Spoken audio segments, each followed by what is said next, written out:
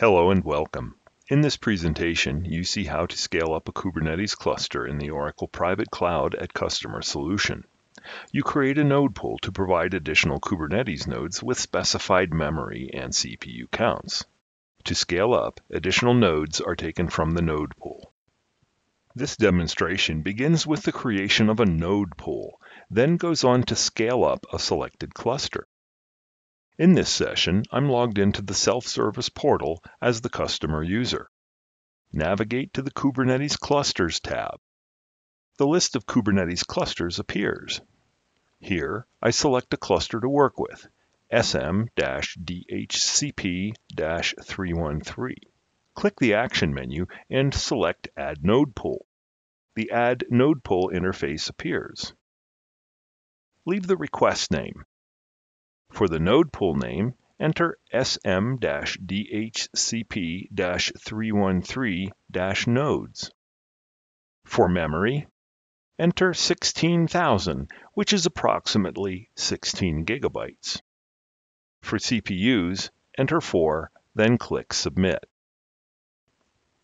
The Kubernetes cluster list returns with a confirmation message. Click the name of the cluster to display the cluster details. On the Kubernetes Cluster Details page, you can see the request to add the node pool is executing by checking the list of requests. After a few moments, refresh the page and see that the node pool has now been assigned to the cluster. Click the Back button to return to the cluster list.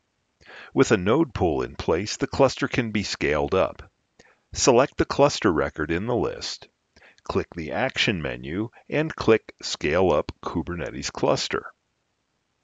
On the Scale Up interface, leave the request name.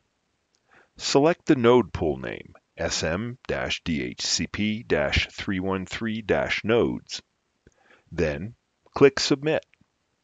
The cluster list returns with a confirmation message at the top, so dismiss the message.